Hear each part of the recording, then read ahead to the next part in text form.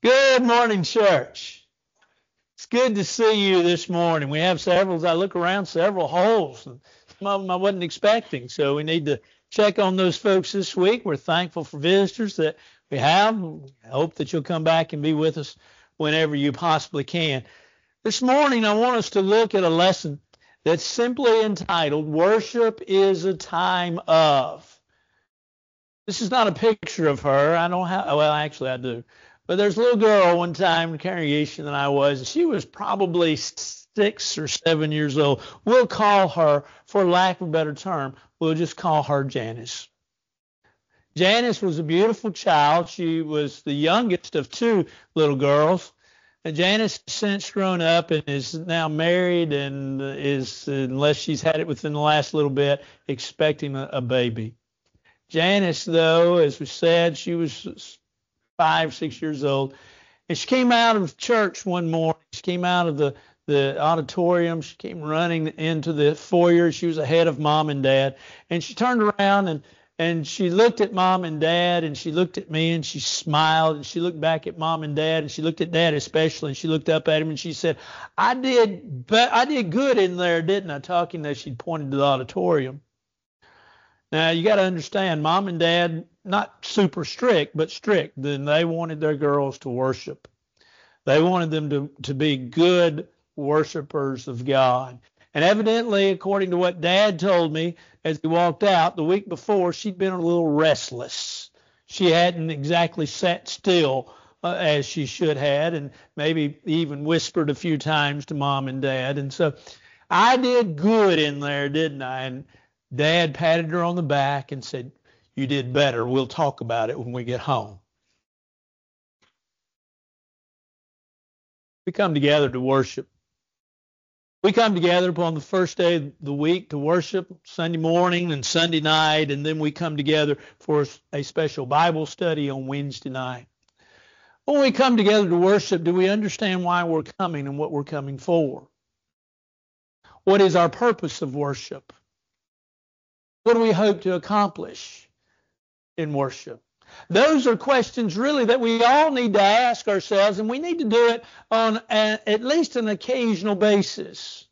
For some, it's just simply the habit of it's Sunday, it's time to get up and put on our better clothes or our best clothes or whatever and go to church. It's just that time.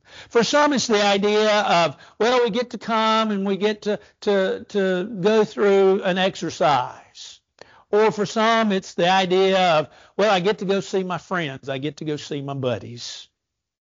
There's all different reasons why folks might give for worship. But let's understand what worship is before we get into what we're going to talk about this morning.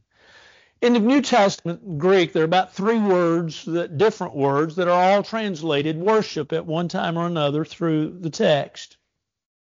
To break them down, simply to kind of put together, if you will, the whole definition of worship through these words, you find out that worship is a service. It is that which you do. It doesn't necessarily have to be done on Sunday, but we do know that when we worship, we do it on Sunday. We'll see why in a few minutes. But our worship is what we give. It is what we do, but it is what we give. Because in defining the terms, we understand that worship is giving honor and praise, giving homage to. When we come together to worship, we come together to worship God. So when we come together to worship God, we are giving God honor, praise, homage. We are giving him his, as one theologian said, we are giving him his worthship. In other words, we are praising him, glorifying him for who he is, what he's done, and what he is doing. But worship can be broken down.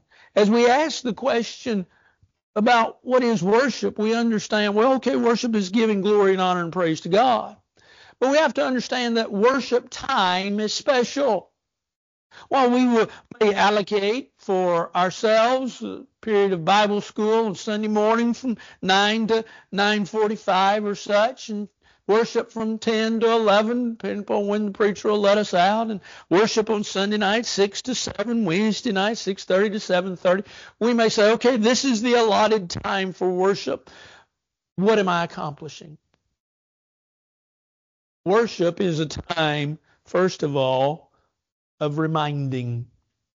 When we come together, we sing. Brother Steve leads us, Brother Jim leads us, Billy leads us from time to time, Jay leads us from time to time. We come together to sing. Why do we sing? Paul reminds us in 2 passages why we sing.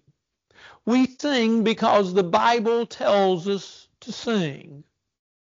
We're to remind each other, let the word of Christ dwell in you richly in all wisdom, teaching and admonishing one another in psalms, hymns, and spiritual songs.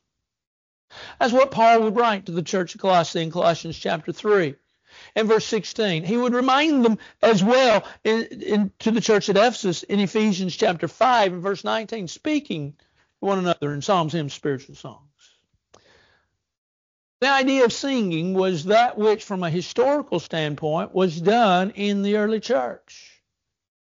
The idea of other types of music within the worship service, from a historical standpoint, were not found until much later after the first century church. Thus, an addition by man. But we are, as the Hebrew writer reminds us in Hebrews chapter 13 and verse 15, that we are individuals that are to therefore offer up the sacrifice of praise to God continually, that is the fruit of our lips.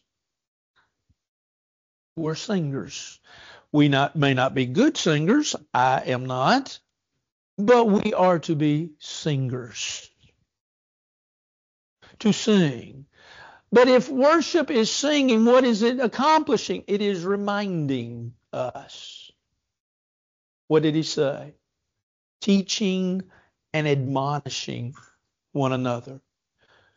We sang mostly hymns this morning about worship because Steve and I, we try to coordinate when I think of it to ask him. And so he asked me Friday night as we were leaving. I said, hey, worship. And so, you sang about worship. When you look at the songs that we sing about heaven, and we sing about the church, and we sing about God, and we sing about Jesus, and we sing about different areas of God, His guidance, His love, His providence, His care. We sing about Jesus and what a friend we have in Jesus, and the cross and the old rugged cross. We talk about and sing about salvation, amazing grace, and other songs. We a plethora, if you will, of subjects and are in songs that we sing. But what is singing? It's reminding us of those responsibilities. And it's reminding us of those blessings and those praises that we have. And so when we sing, we are teaching each other. Notice what it says. Each other, one another. The idea of one another is one to the other. Now, admittedly, the way we have constructed our auditoriums in the United States does not lend itself naturally to singing really and to accomplishing exactly what we are to accomplish. Stop and think about it. What do you sing to? The back of whoever's head's in front of you, right? But that's not really what it's all about. It's about teaching and admonishing. Now, as we sing, because we have 4 walls and a ceiling, thank the good Lord, we're able to hear what others are putting out. By the way, those of you in the back miss out because you see all the sound comes this way. Right, Steve? Singing's better up here. It sounds best right here than it does in the back. But that may be a preference of yours to sit back there, and that's fine. But nevertheless, what are we doing? We're reminding each other. We're reminding each other of whatever the subject is that we're singing. And so we sing for the purpose of reminding one another of the love, the blessings, the responsibilities that we have in God. And so when we sing according to Scriptures, but we sing in order to teach. What about prayer? What is prayer? We worship God through prayer. Prayer is the idea of requesting, isn't it? When we think about prayer, we know that we are to pray. Men ought always to pray and not to faint. Pray without ceasing. The Bible tells us, Luke 18:1, 1 Thessalonians chapter 5, verse 17. That we're to be folks that are constantly given to prayer. And when you look, Jesus prayed often. When you look at Paul, he often talked about, to his epistles, he would talk about praying. That he'd prayed for the brethren, he'd prayed for this, or he'd prayed for that. We're to be praying people. Prayer is important because of what it accomplishes. Prayer invokes the very Godhead of which we honor through the Word of God. We read in Matthew chapter 6 and verse 6, where Jesus in the Sermon on the Mount says, when you pray, enter into your closet, and your Father which sees in secret shall reward you openly. When we pray, we invoke God, we invoke His help, but we understand that we're praying to God who what? Who hears, who sees, who understands. When we pray, we are also not only invoking, if you will, God the Father, but what about the Son?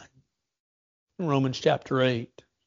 Paul would write there in verse 34 where he talks about Christ. Who is he that intercedes? It's Christ that gave up himself upon the cross.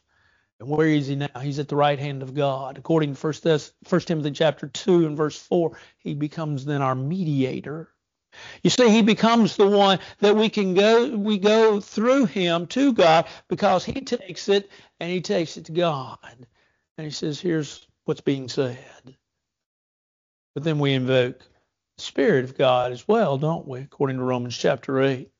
That when we do not know how to pray as we ought, the Spirit himself helps us. The idea of he helps us with our prayers. There are things that we don't know exactly how to carry before the very throne of God, that we don't know how to approach God with this issue, or the fact that they're beyond maybe even our words and capabilities to express, that the Spirit of God does that. And so, yes, the whole Godhead is involved in our prayers.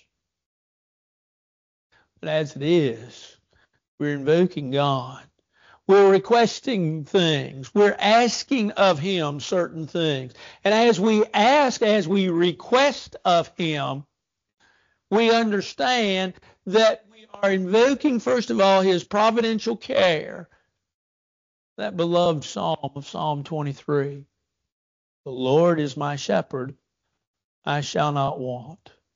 How does he become the shepherd of my life? By me, of course, following his will and making him the shepherd of my life, making him the one that directs my life, the one that I follow as I walk with him. I'm promised, as the psalmist says, I shall not want. Doesn't mean I won't have problems, doesn't mean I won't have difficulties, doesn't mean I won't have times of heartache and disappointment or things that are very hard to go through. It just simply means that I have a God that hears, a Jesus that carries, a Spirit that helps in my prayer life. And so I have laid my request before God. You see, when I pray, I'm requesting God's help. Now, you might say, well, preacher, I can pray prayers of thanksgiving, and I'm not. That's right. But think about the bulk of your prayer and the bulk of your prayer life. Jesus in the Sermon on the Mount in Matthew chapter 6 talks about, and we've so often termed it, the Lord's Prayer. It's not a correct title. Let's call it the model prayer. The model prayer in which Jesus gave begins as we remember it. Our Father which art in heaven, hallowed be your name. The idea of hallowed is the idea of lifting him up in praise and adoration. And as he says, your kingdom come, your will be done. Preacher, kingdom's already come. You're right. It has. See, this is why we can't say that prayer verbatim unless we understand what we're talking about. The kingdom has already come. But we can and do and should and hopefully do request God's help with regards to the church. That's what the kingdom is. It's the church. And so, since it is, when we come together to worship God, those that lead the prayers from time to time, you'll hear them talk about the kingdom, the church here at River Road, the elders, the deacons, the preacher. Appreciate Ken's prayer this morning. We pray for the kingdom. Our request is for the kingdom. Give us this day our daily bread. We request the things that we need, the essentials that we need, food to eat, clothes on our backs, and roofs over our heads. Not only do we request them, but we also spend time in thanksgiving for them. Forgive us our debts as we forgive our debtors. What are we saying there? We're requesting God's forgiveness for the sins that we've committed, for the things that we've done, for the things that we've said, for the things. Lord, forgive us for our sins. Lead us not into temptation. Lord, watch over us this week. Help us to be better individuals this week than what we were last week. Make sure that if you can, Lord, when we know we can, but if you will, Lord, keep the devil at bay from me and from my family. And so as you lead us not into temptation, Lord, deliver us from evil or from the evil one. You see, when we request or when we pray, we're requesting God's help, requesting His love, requesting His care, requesting Him, not just to be in our presence, nor to be in just His presence, but to be present. And as being present in our lives, help us, Lord, to get through this life, and help us to help others, and help others to get through their life. And so, when we come together to worship, we come together to pray as well. What is that prayer? It's requesting of God and requesting of what He has and can do and what He will do. But it's also remembering. When we worship, we come to remember. We come to take the Lord's Supper. Jesus instituted the Lord's Supper. Matthew, Mark, and Luke, all three have the accounts of Jesus instituting the Lord's Supper. It was in that upper room in which the disciples were gathered together, and as they were gathered together, Jesus took bread and He blessed it and broke it and gave it to His disciples and said, "Take, eat. This is my body." Matthew's account, and He took the cup, He gave thanks, and He gave it to them, saying, "Drink all of it. This is my blood, the New Testament, which was shed for many for the remission of sins." The institution of the Lord's Supper was important. The institution of the Lord's Supper was to remind us. Matter of fact, in Luke's account, in Luke chapter 22, verse 19, Jesus said, "Take, eat, for this is my body, shed for you or given for you. This do in remembrance of me." When we gather around the table, as we call it, not literally, but proverbially, we gather around to partake of the Lord's Supper. The Lord's Supper is made up of two emblems. It's made up of the bread, and it's made up of the fruit of the vine. Some religious beliefs only take one at a time, one, usually the bread. But the Lord instituted two elements. The bread, which represents the body of Jesus Christ, the body that came to this world, because when we understand the text or text from the Bible, we understand that Jesus was with God, yea, before, but at the very beginning of earth's time, but came to this world. And when He came to this world, He gave up, according to Philippians chapter 2, His very seat at the right hand of God, and took upon Him the form of a servant, and was made in the likeness of man. He took upon Himself this physical form. And he walked among men. He talked to men. He performed the miracles that he performed. He left the teachings that he left. But Jesus came to show men to God and to carry men to God through the fruit of the vine, which represents the blood of Christ, in order that we might have the hope of heaven that we have. The Lord's Supper, then, is a memorial feast. I cannot prove what I'm about to say through Scripture, so therefore, please indulge me, but understand it's Paul Daugherty's opinion.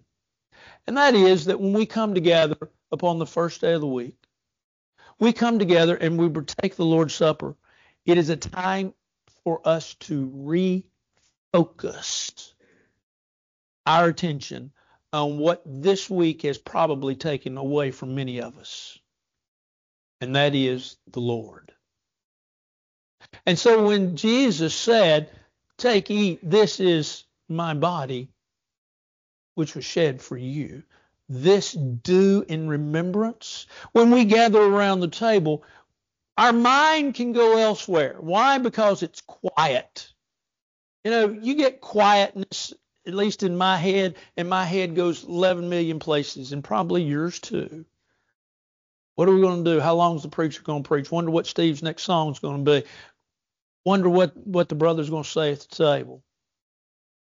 You know, I hope I turned my car off when I got out. Any of you thinking that? Don't answer that. Had a brother that left his car on one worship service, but you know, our mind just goes 11 million places.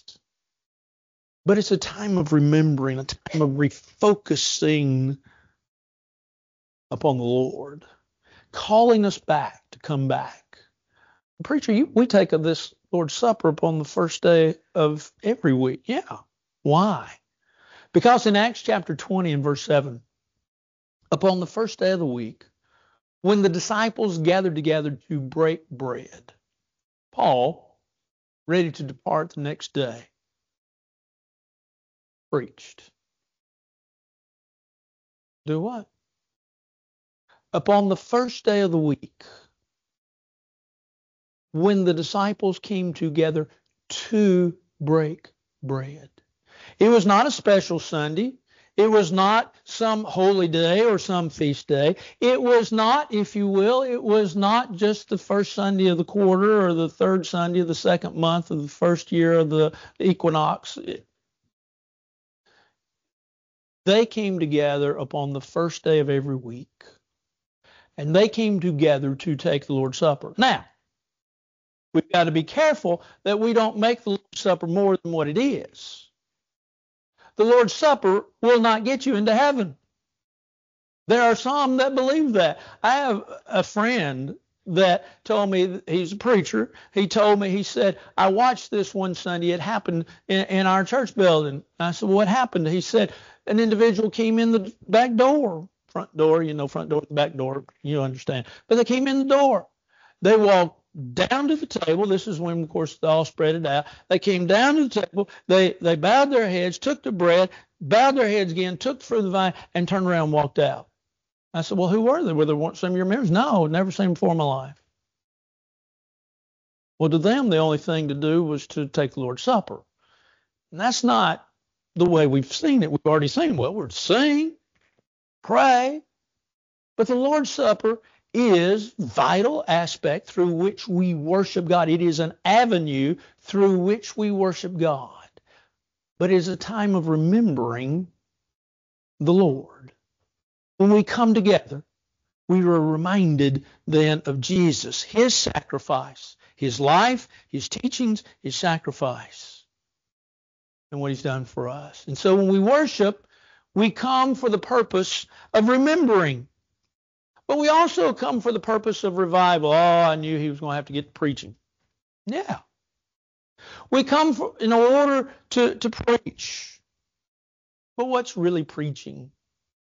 Preaching in many ways is revival. It's also remembering as well. Peter talked about in 2 Peter chapter 1, verse 13, that as long as he was in this tent, that it would do well to remind the brethren. Remind them of what? Well, if you go to 2 Peter chapter 3, he says that I stir up your minds by way of remembrance. Preaching really is, or should be, about reminding. Now, that doesn't mean that sometimes a preacher will not redirect our thoughts in a way that maybe we either haven't thought about or haven't thought about in a long time. But if we know the Word, because we're students of the Word of God like we should be, then what is the preacher doing? He is preaching what? Preach the Word, Paul told Timothy. Be instant in season, out of season. Reprove, rebuke with all long-suffering and doctrine. Preach the Word. What's the Word? The Word's the Word of God. The Word's this Bible. The Word's this text. Our goal is to preach. Why? How shall they believe on him in whom they have not heard? And how shall they hear without a preacher? How beautiful are the feet of them which preach the gospel of peace, glad tidings. Romans chapter 10, beginning in verse 14. We preach the word. We preach the truth. And as we preach the truth, we preach it because that's what they did. They did it in Acts 20, verse 7. We've already looked at that. When they gathered together to take the Lord's Supper, Paul preached unto them, ready to leave the next day. Preaching thus, though, has an importance. Preaching has an importance because what we are trying to do is reach the hearts and minds and souls of individuals, to remember what they've been taught, to remember what they've studied, but to have a revival of spirit that says, I'm willing now and I can go out now this next week and I can face what I need to face. I can face temptation and I can face Satan and I can live a better life, more centered upon God. Now, that doesn't mean that some lessons won't touch your heart better and quicker and more than others. But it is to say that we have, as preachers, a responsibility to revive that spirit. Well, how do I know that? Well, I go once again to the Bible, and I go to a wonderful passage in which Jesus goes into the synagogue. And when he goes into the synagogue, he has to go behind. Synagogues were basically, they were empty buildings. They didn't have pews. Folks sat on the floor around the edge, and there was a bench in the front, and that's usually where the teacher sat. And right behind it, there was a box. And if they were fortunate enough, there would be some scriptures in those boxes in Luke chapter 4. Jesus is there, and he's asked to teach, and he opens up the scriptures. And he reads, the Spirit of the Lord is upon me because he has anointed me to preach the gospel to the poor. He sent me to heal the brokenhearted, to preach deliverance to the captives, the recovering of sight to the blind, and give deliverance, set at liberty those that are bruised. He closed that scripture. He put it back in the box, and he says, folks, today within your hearing, this has been fulfilled. What's the point? Well, notice what he said. The Spirit of the Lord is upon me because he has anointed me to preach the gospel, the good news to the poor.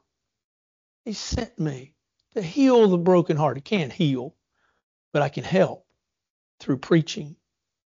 He sent me to heal the brokenhearted, preach deliverance to the captives. Preach deliverance to the captives and the recovering of sight, the blind. That's what preaching's all about. Preaching is all about reviving the spirit. You see, when we come, we have the attitude, oh, there he goes again. He's going to tell another story. He's going to quote another scripture. He's going to go long. He's going to go forever. When we come to worship, while preaching is not the main thing, it's part of it. We come for the purpose of revival. Truly, we all need a revival. But when we come to worship, we also come with the idea of returning, giving. We give. You know, you used to, as you pass the plates, we would do it at the end, you know. And we all thought, or not all, but many thought through the years, giving was part of the Lord's Supper. No. In congregations, some of the congregations where I worked with, I encouraged the elders that we take the Lord's Supper and then we have a song or a prayer or something in between the Lord's Supper and giving to break it up so that people understand. We did that in some places, didn't do it in every place I've worked in before. Giving now, of course, because of the way we do it, we ask you if you are to give, that you give in the box that's out in the foyer on the table. Giving is what we're supposed to do. Why? Because that's what they did.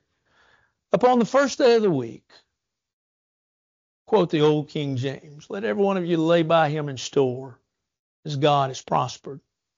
There'll be no gatherings when I come. You see, Paul said upon the first day of the week, which week? Every week. We give. We give what? We give money. We give back to the Lord. We give that which we have prospered. It may not be a big sum. Matter of fact, Jesus was sitting across from the treasury, and there's the widow that brings 2 mites. You know how much 2 mites is? It would be equivalent to 2 pennies in our denomination of money today. He said, this widow dropped in 2 mites, and she's given more than the rest of you. Why? Because she gave all that she had. Well, preacher, we can't give all that we have every week. You know, how am I going to pay my bills? How am I going to dress? How am I going to eat? How am I going to pay my mortgage? How am I going to have a car? We understand that. Well, how much should we give? Under the old law, you gave a tenth. A tenth of everything you took in. The new law does not require that. But the new law requires that we give. That we give as and in accordance as we've been prospered. Some folks are stuck in their giving. In other words, what they gave 10 years ago is what they still give today, even though they've had incremental increases through the years in what they have. Some folks give based upon what's left over. In other words, after I've paid all my bills, if there's anything left over, then I give to the Lord. Scriptures tell us, though, to give as we've been prospered, to give as we're told. And according to 2 Corinthians chapter 9 and verse 7, we're told to let each one of you give as he has purposed in his heart. Not grudgingly, necessity. God loves a cheerful giver. But here's the caveat to that verse. It's the verse before it. The verse before it says, he that sows sparingly will reap sparingly, and he that sows bountifully shall reap bountifully. Then he says, let each one of you give as he's purposed in his heart. Why is that verse before it there? Because that verse before it tells us that if we give, God's going to give back to us. But if we are stingy, God's going to be stingy with us. We reap what we sow. And so we give with a willing and cheerful heart. Now, like I say, it may be a small amount, but we may make a small amount. That's all right. But we give as we have prospered. And our responsibility is to give. What are we doing? We are returning a portion of what we have received from God physically back to God. Well, think about what it does. Think about our budget. Think about paying the preacher. Yeah, that's a huge part of our budget. Paying the preacher, yes. Why? Well, a Bible class and a sermon on Sunday morning, sermon on Sunday night, a class on Wednesday night, NHC devotional. Love doing all of those things. Love doing every one of them. Bulletin, teaching, helping, visiting, encouraging. Sure.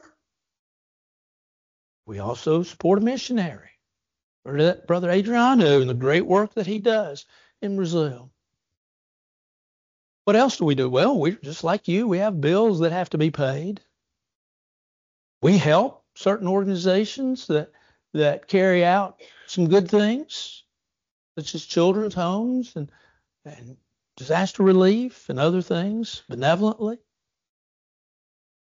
We do those things. Why? Because God has said, but we do those things based upon our returning, and we return or give because we have been told to give.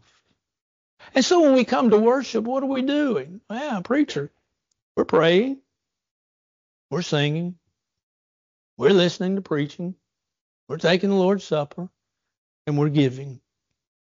We are. And after it's all over with, I want to add one R. This is in conclusion, but I want to add one R. We're rejoicing. Yeah, preacher, you got that right. We're rejoicing that you finally got through. We're rejoicing that we get to go home. We're rejoicing we get to go to the restaurant. We get to go eat. No.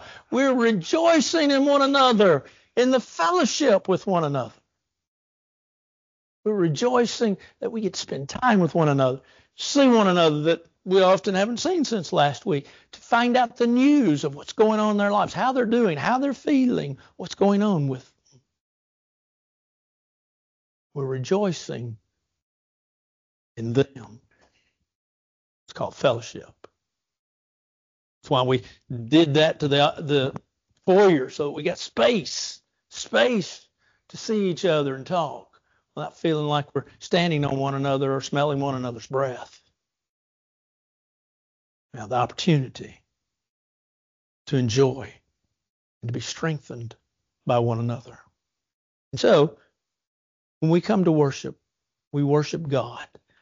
But the whole idea of worshiping Him in spirit, John 4, and in truth. This morning, if you're not a part of that kingdom and you need to put on your Lord and Savior in baptism for the remission of your sins, or having done that, you need to rededicate your life. Our prayer is that you'll come. All together we stand and sing.